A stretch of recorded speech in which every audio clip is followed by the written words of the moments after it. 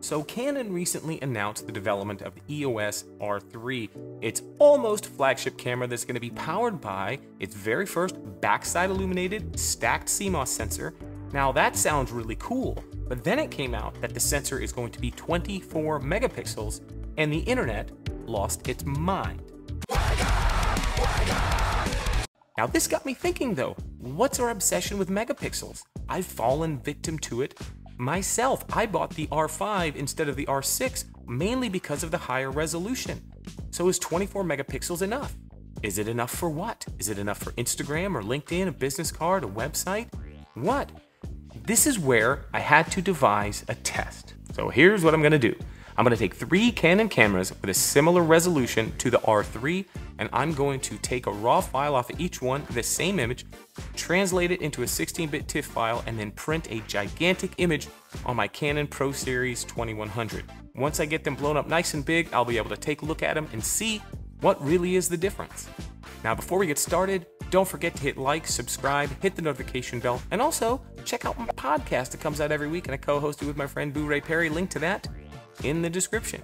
Now, let's get started. First up, my little pumpkin, the EOS RP. This is a full frame 26 megapixel camera. That's very, very similar to what the R3 is going to be, and that's going to be the biggest sensor and the highest resolution camera we're going to use today. Next up is the EOS M50. This is my walk-around mirrorless camera. It's very small. It's got an APS-C size sensor weighing in at about 24 megapixels. So this is going to be a little bit less than the R3. Now you might say, well, it's an APS-C sensor, it's not fair. Yeah, it's not fair to the M50. A smaller sensor has less room for all the stuff that goes on the sensor, so the same amount of megapixels on a smaller sensor should theoretically yield a lower quality image than on a full frame sensor. So if I can make that look good, then the R3 is going to be great. Finally, my daughter's camera, the DSLR Canon EOS Rebel SL1. This has an 18 megapixel APS-C sensor, and if I can make that look great,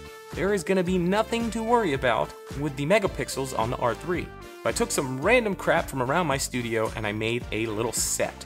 Now I set up my lights and then a tripod. Now each camera is using about a 70mm equivalent focal length, f8, 1/25 of a second at 125 ISO. This should give me as close as possible to the same image. The main difference is going to be the depth of field on the APS-C cameras. It's going to be a little greater than it is on the full frame camera, but overall we should get about the exact same image. After I took the exact same photo with each camera, I took the files onto my laptop, used Adobe Bridge to convert them to 16-bit TIFF files without making any other adjustments. Then I used Canon's professional print layout software to print them directly to the Pro 2100, took them out of the printer and laid them across the top side by side.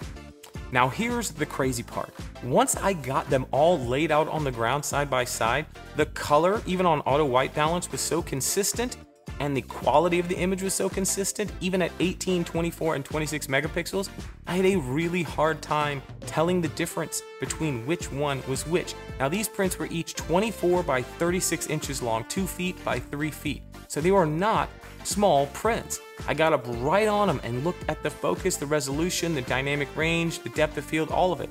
And in fact, it was the depth of field that gave it away between the APS-C censored cameras and the full frame, but really, that was about it. So I took an 18 megapixel DSLR that's several years old, and I used it to print a 36-inch print, and it looked fantastic. So honestly, what's the point? First of all, I'd wager to say that most people shooting out there aren't making 36-inch prints of their work, and even if they are, a 24 megapixel sensor in the R3 would be more than enough to do that, as I showed with 3 cameras with similar resolution that are all a lot older than the R3 is going to be with older technology. Now, it really isn't about the megapixels as much as it is about the quality of the pixels you get on the sensor. And in a higher end camera, theoretically, you should get larger photo sites or diodes on the sensor that collect more light, have a higher dynamic range, and do a better job of converting red, green, and blue light into that digital language and making an incredible image out of it. So the larger the sensor with fewer of those on it, theoretically should be a better image quality, or at least there's potential for better image quality there. So you may not get the resolution you were hoping for, but the quality of the pixels should be just right.